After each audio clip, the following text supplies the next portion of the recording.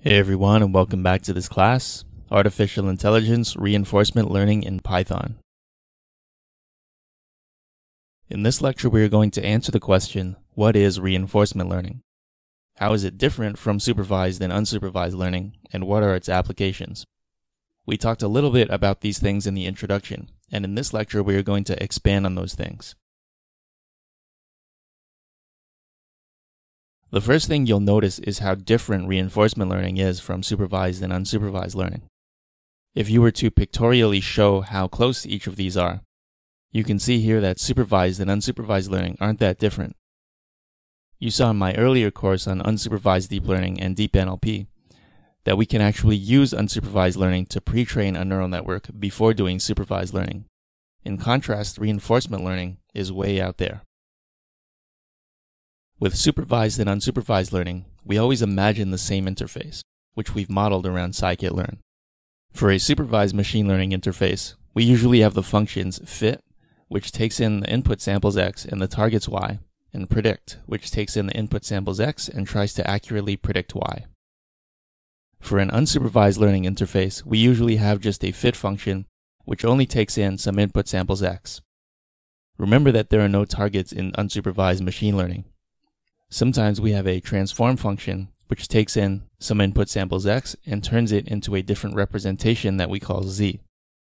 PCA autoencoders and restricted Boltzmann machines are examples of algorithms we've seen that can do that. In contrast, methods like k-means clustering and Gaussian mixture models have a fit function, but they don't transform data. Instead, the parameters of the fitted model tell us something about the data, like which cluster does the data point belong to, and what is the variance of that cluster. The common theme with both of these is that the interface to these is just training data.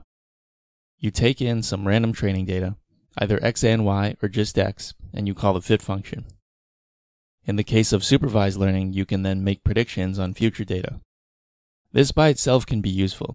Imagine you've written an app where you can scan a photo you take at the supermarket, classify what you took a photo of, and then return nutritional information about it. But reinforcement learning is different. Reinforcement learning can guide an agent for how to act in the real world.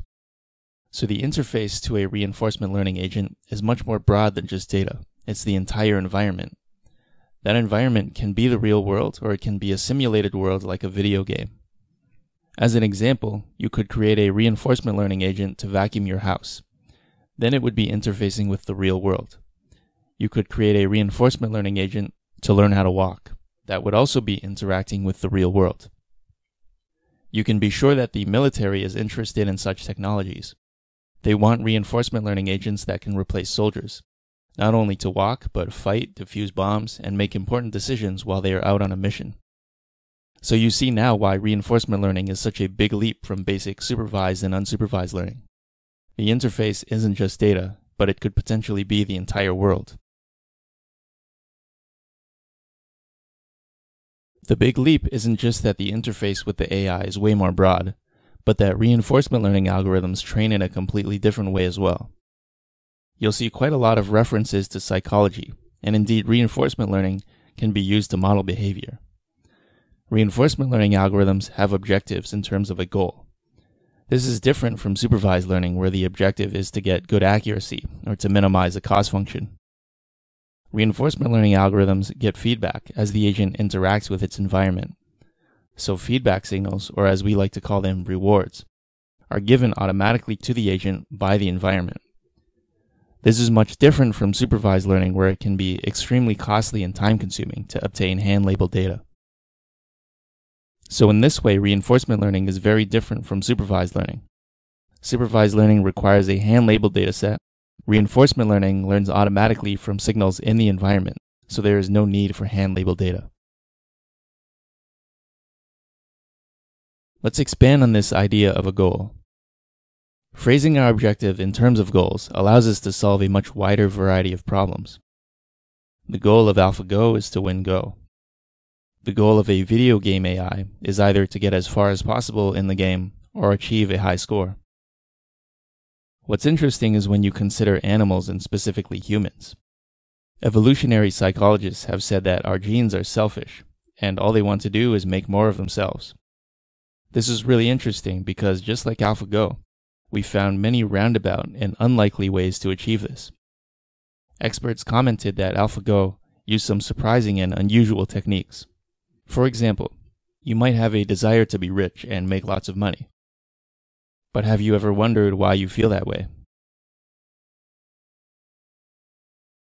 Perhaps those with the specific set of genes that are related to the desire to be rich ended up being more prominent in our gene pool due to natural selection. Perhaps having lots of money led to better healthcare and social status, which then helped the genes to maximize their central goal, which was to make more of themselves. Although a number in your bank account has no direct relationship in terms of physical laws to how long you are going to live or to how much your genes are going to multiply, it's a novel solution to the problem.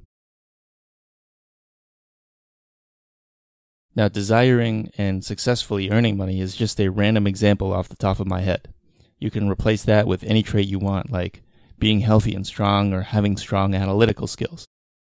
Knowing the exact factors is a social scientist's job.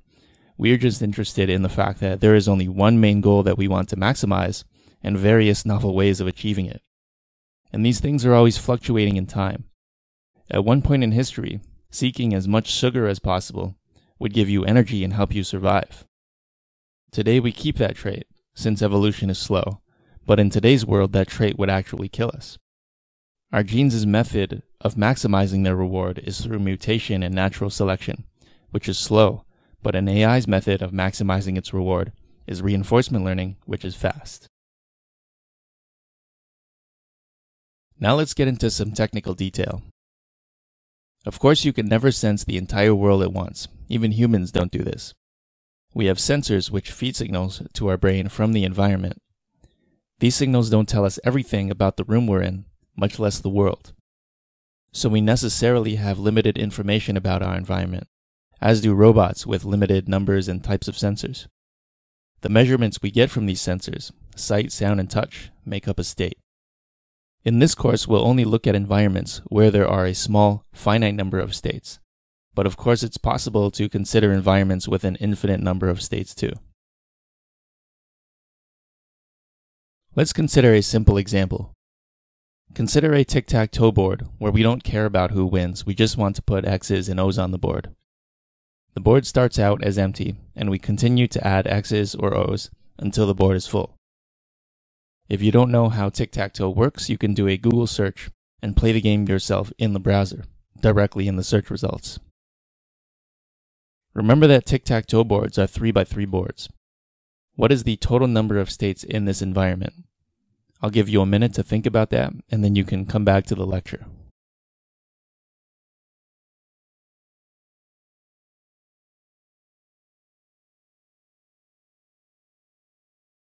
Since we're not considering a tic-tac-toe game where there is a winner after you get 3 X's or 3 O's in a row, this problem is very simple. Each location on the board has 3 possible states, empty, X, or O. There are 9 locations on the board, so the total number of states is 3 to the power 9. Let's recap the terms we've talked about so far. There are 3 of them, and possibly more that I snuck in. The 3 important ones are agent, which is the thing that senses the environment, and the thing we're trying to code intelligence and learning into. There's the environment. This is the real world or simulated world that your agent lives in. Then there's the concept of state. These are different configurations of the environment that the agent can sense. There are a couple more things to define in reinforcement learning that are central to the subject. First, there is the concept of reward. This is what differentiates reinforcement learning algorithms from other kinds of machine learning algorithms. An agent will try to maximize not only its immediate reward, but future rewards as well. Often, reinforcement learning algorithms will find novel ways of accomplishing this. I'm not a Go player myself, but we've heard that the AlphaGo program learned unique and unpredictable strategies that led to its beating a world champion at Go. These are things that aren't intuitive to humans, but reinforcement learning algorithms can automatically figure them out. One potentially dangerous aspect of this is the idea of unintended consequences. We've all heard about the idea that an AI could potentially wipe out humanity if it decides that is the best thing for us. Imagine you program your AI to minimize the number of human deaths, and then it decides that since humanity is going to grow exponentially, and hence more people are going to die as well, then it would be better to destroy everyone now in order to minimize more dying in the future. So there is some danger of unintended and dangerous side effects for AIs that are interacting with the real world. To give you a more low-level example of how and why rewards should be programmed intelligently, think of a robot trying to solve a maze. A reasonable goal might be to simply solve the maze. If you solve the maze, you get a reward of 1, otherwise you get a reward of 0. With this reward structure, it's possible for a robot to just implement a random strategy and eventually solve the maze. Because we never told the robot that it should try to solve the maze efficiently, then making random movements until the maze is solved still gets you the reward. Now imagine that we give a reward of -1 for every step the AI takes in the maze. Now the AI has incentive to solve the maze using the least number of steps, and so it will tend to find a more efficient solution this way. We'll demonstrate this in code later in the course. Notice how a negative reward is like a penalty, which it is. Reward is just the term we always use. It tells you how good or bad you're doing. Note that the reward is always a real number. So now we've defined these terms: agent, environment, state, and reward, which is the thing we just talked about. The last important concept we need to talk about is actions. Actions are what the agent does in its environment. For example, if you're a 2D video game character, your actions might be up, down, left, right, and jump. This is an example of a finite set of actions. There are also examples of an infinite set of actions, but we won't discuss that in this course, unless the course is updated in the future to include them. The last 3 things we talked about are often thought about as a triple. You're in a state, you take an action, and you get a reward. We call these SAR, or state action reward triples.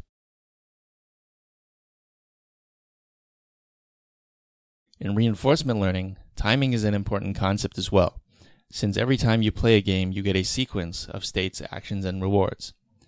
Within this framework, you start in a state S of t, you take an action A of t, but you receive a reward of R of t plus 1.